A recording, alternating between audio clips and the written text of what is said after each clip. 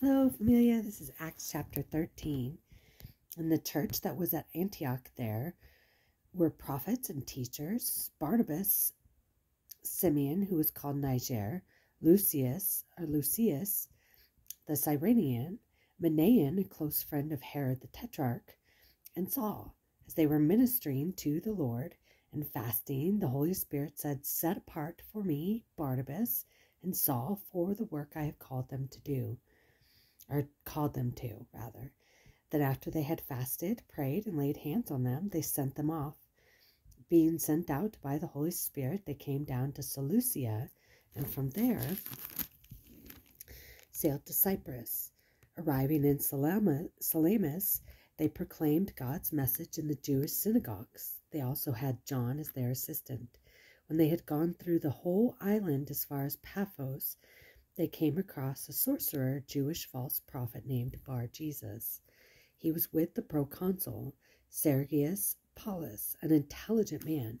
This man summoned Barnabas and Saul and desired to hear God's message.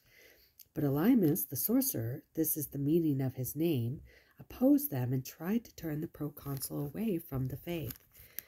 Then Saul, also called Paul, filled with the Holy Spirit, stared straight at the sorcerer and said, "You son of the devil, full of all deceit and all fraud, enemy of all righteousness, won't you ever stop perverting the straight paths of the Lord? Now look, the Lord's hand is against you. You are going to be blind and will not see the sun for a time." Suddenly a mist and darkness fell on him, and he went around seeking someone to lead him by the hand. And the proconsul, seeing what happened, believed and was astonished at the teaching about the Lord. Paul and his companions set sail from Paphos and came to Perga and Pamphylia. John, however, left them and went back to Jerusalem. They continued their journey from Perga and reached Antioch in Pisidia. On the Sabbath day they went into the synagogue and sat down. After the reading of the law and the prophets, the leaders of the synagogue sent word to them, saying, "Brothers, if you have any message of encouragement for the people, you can speak." And Paul stood up and motioned with his hand and said, "Men of Israel, and you who fear God, listen. The God of this people, Israel, chose our ancestors, exalted the people during their stay in the land of Egypt, and led them out of it with a mighty arm. And for about 40 years, he put up with them in the wilderness. Then after destroying 7 nations in the land of Canaan, he gave their land to them as an inheritance.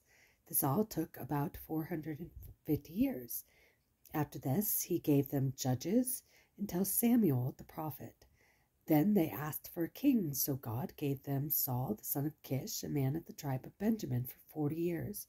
After removing him, he raised up David as their king and testified about him, "I have found David, the son of Jesse, a man loyal to me, who will carry out all my will." Glory, hallelujah. That's in 1 Samuel chapter 13 and 14 and Psalm 89, verse 20.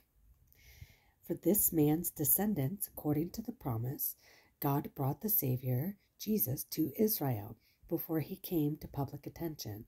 John had previously proclaimed a baptism of repentance to all the people of Israel. And as John was completing his life's work, he said, "Who do you think I am?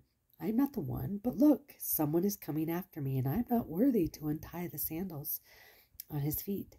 Brothers, sons of Abraham's race, and those among you who fear God, the message of this salvation has been sent to us. For the residents of Jerusalem and their rulers, since they did not recognize him or the voices of the prophets, and are read every Sabbath, have fulfilled their words by condemning him. Though they found no grounds for the death penalty, they asked Pilate to have him killed. When they had fulfilled all that had been written about him, they took him down from the tree and put him in a tomb. But God raised him from the dead, and he appeared for many days to those who came with him from Galilee to Jerusalem, who are now his witness to the people.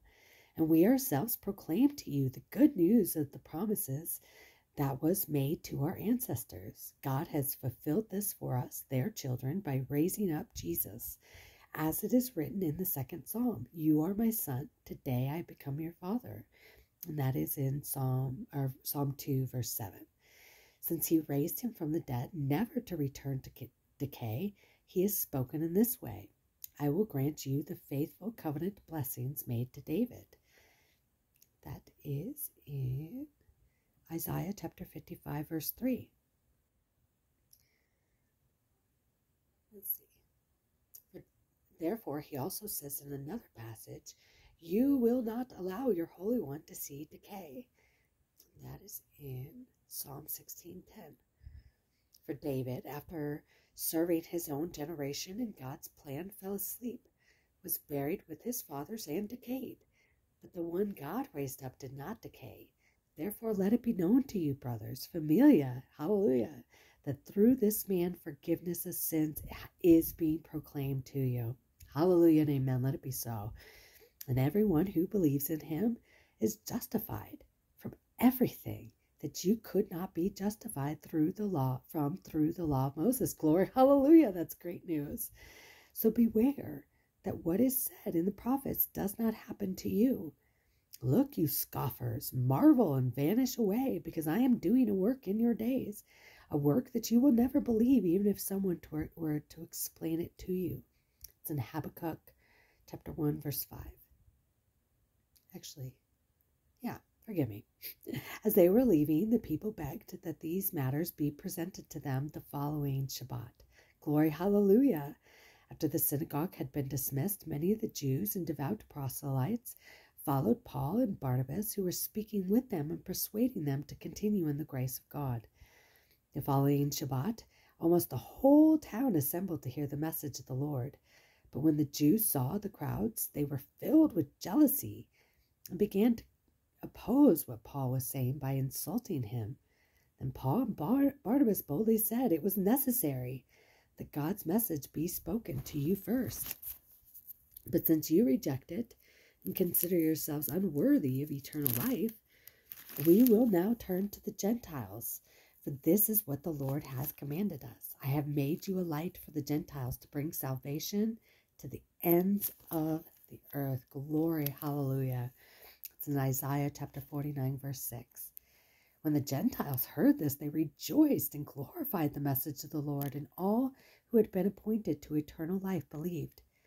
So the message of the Lord spread through the whole region, but the Jews incited the prominent women who worshipped God and the leading men of the city. They stirred up persecution against Paul and Barnabas and expelled them from their district. But they shook the dust off their feet against them and went to Iconium, and the disciples were filled with joy in the Holy Spirit. Glory, hallelujah. Praise the Lord. May we all be empowered to be filled with the Holy Spirit and his joy. And so we too can go out and proclaim the best news ever, the good news, the gospel of Messiah Yeshua. In the mighty name of Jesus, may he empower us more and more every day and bring us closer to him in our relationship with him more and more every day. In the mighty name I pray. Mighty name I pray. Hallelujah. God bless you, familia.